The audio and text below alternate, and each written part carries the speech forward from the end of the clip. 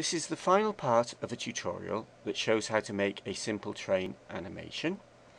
In this part, I'll show you how to make the mountain that the train goes around. The starting file for this tutorial is the file from the end of the previous part. You can make the file yourself or download it from my website. Change the view to the front view. Pan, shift and middle mouse button. I want to place the insertion cursor just above the green ground plane. Change the view to the top view.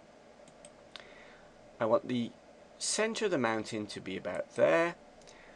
Add mesh circle and change the fill type to triangle fan. Zoom in with the mouse wheel and go into edit mode. Select a vertex. Hold down the Alt key and select the ring of vertices.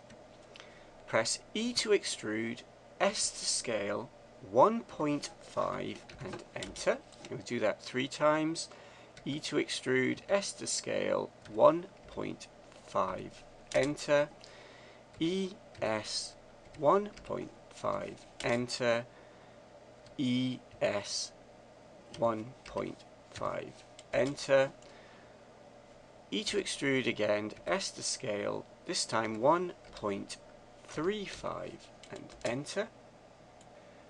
Zoom back with the mouse wheel and pan, shift and middle mouse button. Go into object mode. With the circle selected, hold down shift and select the ground and click join. Go back into edit mode and I'm going to close this gap, select, shift select, shift select, shift select, F to make face.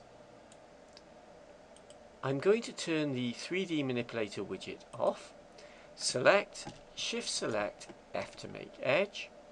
Select, shift select, F to make edge. Now we have a nice topology for making the mountain. Next I'm going to fill in the gap. Now I'm going to later apply a subdivision surface modifier to the scene. So we want a mesh that will subdivide nicely.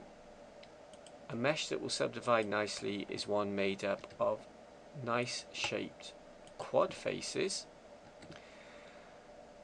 Although for a scene, a natural scene, it's not critical to make sure all the faces are quad faces. I've jumped ahead to where I've connected all the vertices of the circle except for this one, which I've deliberately left. Zoom back with the mouse wheel, select, shift select, press F to make edge, zoom back and pan, shift middle mouse button, select, shift select, F to make edge, press C for C select, select all the inside vertices,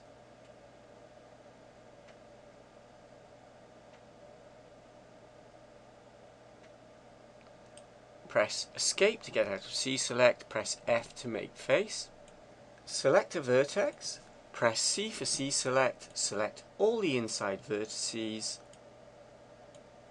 press escape, F to make face. Control and mouse wheel to pan sideways. Select a vertex, press C for C select and select all the inside vertices.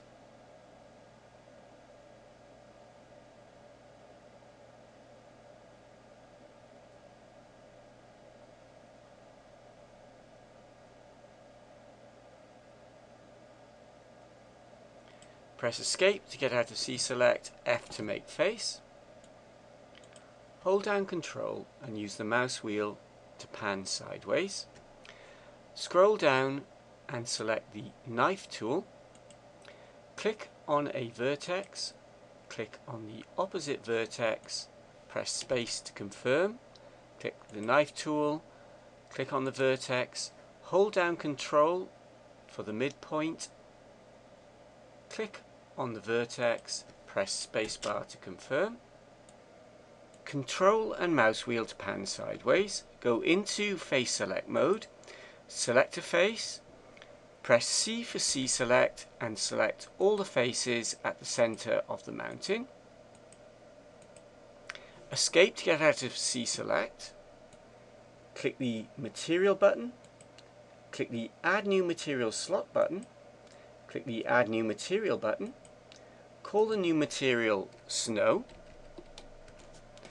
Click on the diffuse color. Slide up so that red, green and blue are all 1. Slide to make the intensity 1. Click the Assign button to assign the material to the selection. Enable proportional editing.